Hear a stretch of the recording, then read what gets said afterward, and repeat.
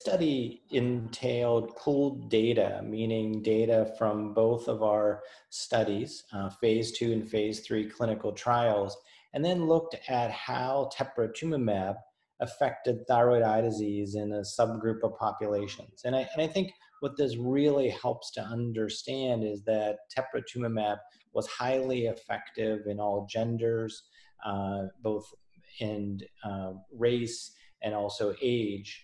And so I think that it really just helps to show just how useful this drug is for the treatment of thyroid eye disease. Thyroid eye disease is a disease where the immune system attacks the tissue around the eyes. So it causes the eyes to actually bulge forward and for the face to be completely disfigured due to the swelling that occurs around the eyes and the face. And then also there can be loss of vision. So really, this drug allows us to treat that disease because previously none of the other therapies reverse this disease. Instead, we had to resort to surgical therapy and actually drilling behind the eye, around the bone, between the eye and the brain to actually relieve some of the issues of this disease. So this drug really is kind of a revolution for us as far as the treatment of the disease, because now medically we can decrease the eye bulging and so many aspects of this disease that just couldn't be treated previously without major surgery. It was a group as smokers versus non-smokers that we were particularly interested because in particular, this disease seems to be much worse in smokers. So we really wanted to have a sense as to whether you smoked or not, whether this drug was effective. And it was highly effective in both groups, which is very reassuring that it can really be used across the board for many types of patients. Well, I think that, the next steps, again, these were two really great trials where the data was pooled. But I think the next steps are, now that this is commercially available, is to seeing how it impacts patients in real life. A kidney clinical trial uses a very small subset of patients, and what we really want to see is how this impacts patients who potentially are much further on in the disease process and how it affects patients more broadly. So we'll really be looking at that very closely in addition to safety.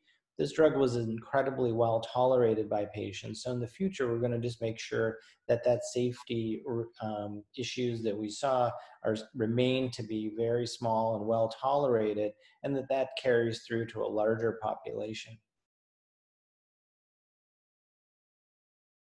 Yeah, so COVID-19, is something that is new in one respect for us, and that it's a new version of a virus.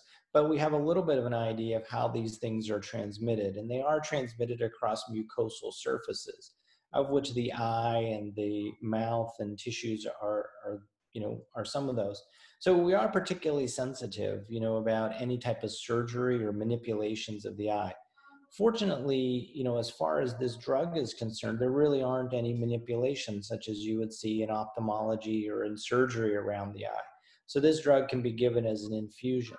Now, the drug targets the IGF-1 receptor, and right now we have really no data that shows that there's any clinical effect upon the immune system.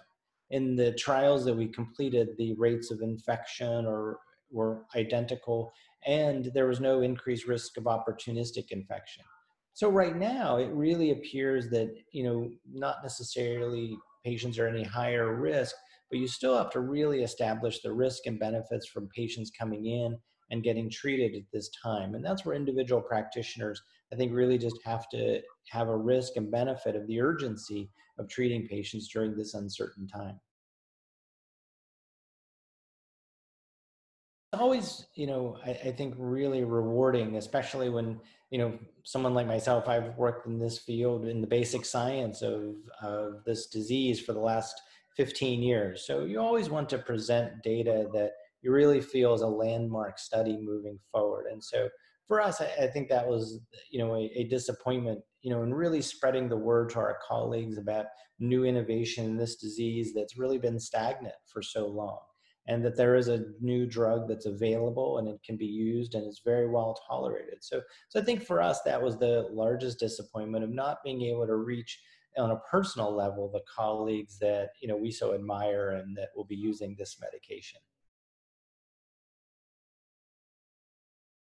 Absolutely. In fact, for recruiting this trial, 90% of the patients that I recruited to my two centers personally were screened via telehealth or telemedicine.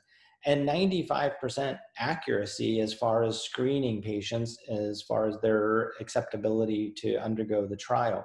So, what I think we can take from it is that we can actually learn quite a bit about patients, both their even on an initial consult, but also for following via telehealth. And it can be a really great and useful tool. In fact, it's something that I think, hopefully, of this whole situation, that will be something that we take away and can expand upon moving forward, because it really is something that I think patients appreciate, because they're in the safety and comfort of their home, and they also feel much more comfortable and can really relate to some of the questions that we're asking, and many of the trial parameters, at least for this procedure, for this trial.